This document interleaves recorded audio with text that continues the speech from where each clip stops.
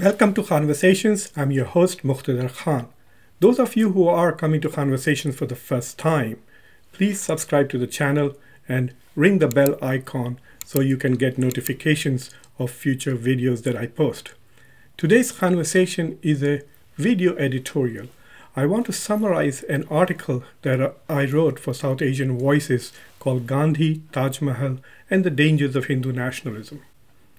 I want to make the point that the rise of Hindu nationalism in India is threatening two of the most important pillars of India's national identity. One is Gandhi and his philosophy and his Hinduism, and the other is the culture, the syncretic culture of Hindustan, the values, the aesthetics that the Taj Mahal represents.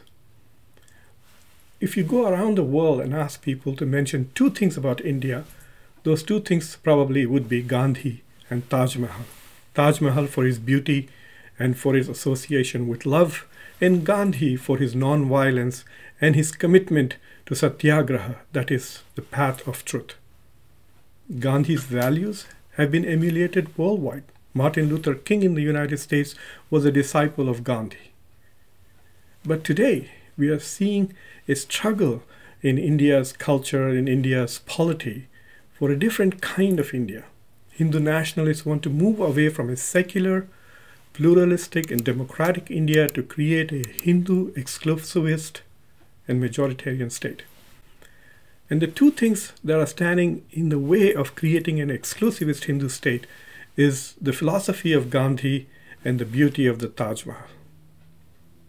Gandhi believed in ahimsa and satyagraha.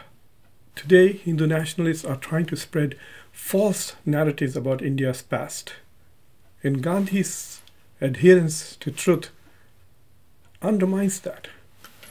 Today, they want to undermine India's pluralism and Gandhi's inclusivist Hinduism, which ultimately impacted India's commitment to secularism, democracy, and pluralism, is also a threat to exclusivism.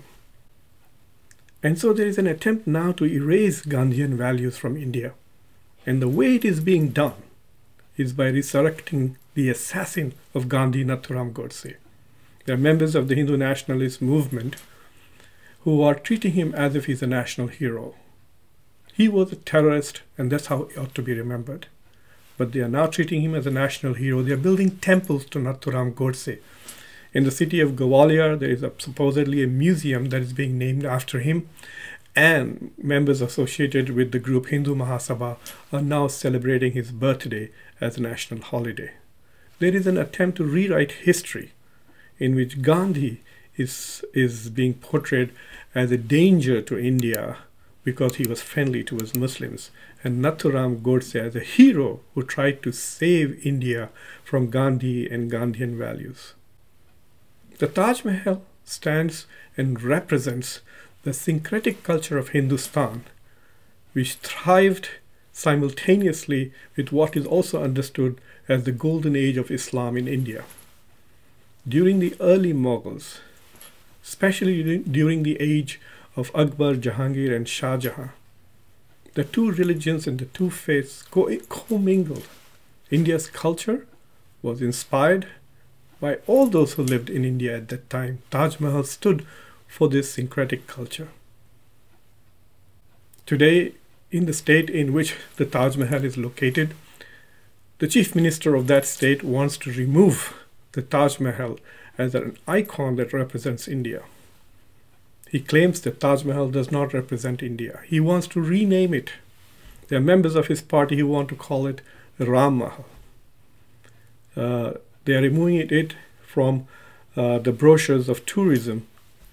But when Trump went there, the chief minister of Uttar Pradesh had no hesitancy in presenting Donald Trump with a photograph, a framed photograph of the Taj Mahal. So when it suits their needs, they do rely on the glory of the past. But then they demonize that same glory in order to garner votes or radicalize the population. Taj Mahal and Gandhi are representatives of an India that everybody in the world respects.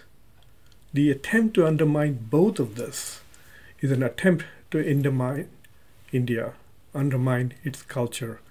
And let me tell you that it will not be received happily internationally. People all over the world will be shocked, and they are already shocked at the images that are coming out of India.